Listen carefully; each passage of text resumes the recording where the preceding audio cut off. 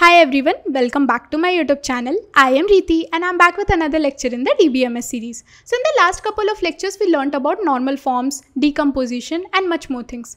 In this particular video we would be learning about a refinement to the third normal form, that is Boyce-Codd normal form. So without any further ado, let's get started. So the very first question which would be coming to your mind is, why do we even need to learn about Boyce-Codd normal form if we have already learnt about third normal form, and you are saying that this is a refinement to the third normal form. So what was the issue in third normal form? So if you remember, according to third normal form, if there is a dependency x determines y, x should either be a super key or a candidate key, or y can be a prime attribute. So because of this or, we were encountering some anomalies and some data redundancy. Let me explain you why. So consider there is a relation R which is having attributes as A, B, X and Y. In this particular relation R, B and Y are prime attributes and X is a candidate key.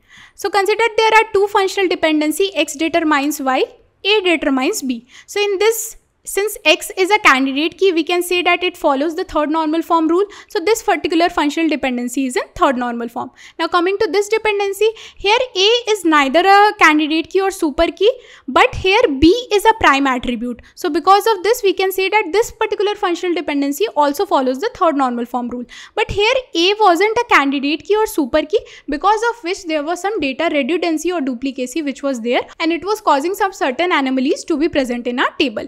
Now because of that, the Boyce-Codd normal form was introduced so that we can add some refinement to the third normal form. Now according to Boyce-Codd normal form or BCNF, a relation should be in third normal form. Second, for a given functional dependency X determines Y, X should always be a candidate key or super key and should only determine non-prime attributes. So according to the Boyce-Codd normal form, it says that there shouldn't be any or condition. X or the determinant should always be a candidate key or super key, so that there is no data redundancy or the data redundancy is reduced. So let's understand from an example. Consider that there is a relation R which is having attributes as A, B, C and D, and there are some functional dependencies which are provided. So find if this particular relation is in BCNF or not. So what we will do is, first we will identify the candidate key. So let me just write down all the attributes which is present in our table, and then we will see if the dependent is present here or not, and if its determinant is also present here or not. If it's present, then we can discard the dependent. So C is the dependent and its determinant is AB. So since C is present, AB can determine C, so we can discard C.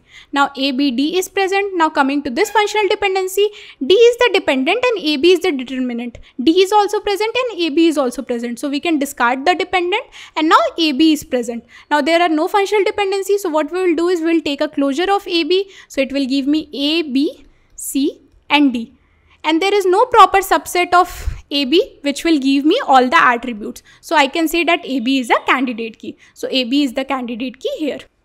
Now as part of second step, we have to check for the candidate key or super key in LHS. So these are the functional dependencies. So coming to the first functional dependency, since AB is the candidate key and AB determines C, we can say that LHS AB is a candidate key, so it follows the Boyce-Codd normal form. Now coming to the second functional dependency, that is AB determines C, since again AB is a candidate key, so this also follows the BCNF rule. So we can say that this particular relation is in BCNF. So this was all about BCNF in this particular video. I hope you like this video. So if you like this video, please hit the like button.